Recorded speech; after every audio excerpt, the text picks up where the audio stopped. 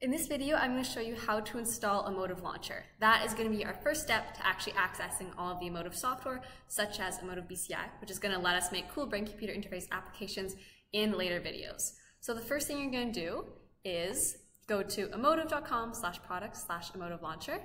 Then you're just going to scroll all the way to the bottom or click Download Now. I'm using Windows, so just click the Download button.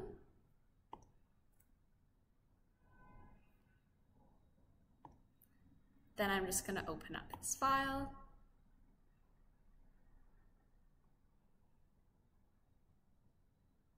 And now we're just going to go through some setup steps.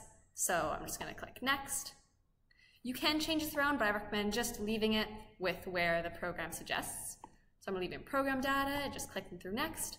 We're mainly going to be using EmotivBCI, but I'm just going to install Emotiv Pro and Emotiv brainwave if you want to check those out on your own. They're super cool. Just gonna keep going through and installing, and then click Install.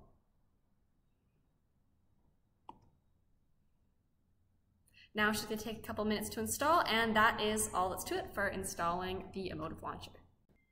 Once Emotiv Launcher has finished installing and connecting, you should see this pop up where you can just log in with your Emotiv ID. If it doesn't show up, you should be able to just search for Emotiv Launcher and then it should pop up.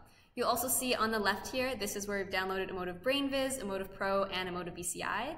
EmotivBCI is what we'll be using for all of our brain-computer interface applications in future videos.